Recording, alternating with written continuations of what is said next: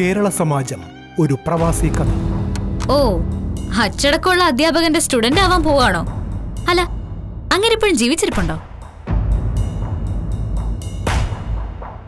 തലണുന്നുണ്ടോ? ദേ, അവിടെ പോയിട്ട് വന്നിട്ട് ഇനി ഇവിടെ കിടന്ന് തലവേദന ഉണ്ടാക്കരുത്. രാവിലെ എന്തിനാ വഴക്കിന് വരുന്നേ? ഇനി നിന്റെ ഇഷ്ടങ്ങൾക്കൊന്നും ഞാൻ എതിരല്ല.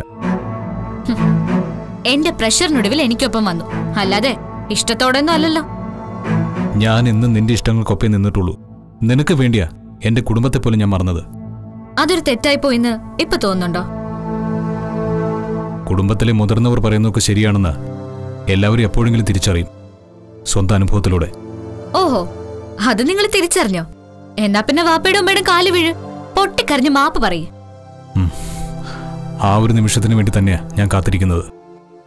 മനസ്സ് നിറഞ്ഞ് അവരുടെ മുന്നിൽ ഒന്ന് പൊട്ടിക്കരയണമെന്നും മാപ്പിരക്കണമെന്നും തന്നെയാ ഇപ്പോഴത്തെ എന്റെ ആഗ്രഹം.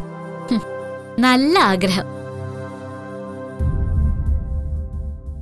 അന്ന് നിങ്ങളുടെ വീട്ടുകാർ കാരണം പ്രശ്നം ഉണ്ടായപ്പോഴും ഞാൻ പറഞ്ഞതാ ഡിവോഴ്സിനെ പറ്റി ചിന്തിക്കാന്ന്.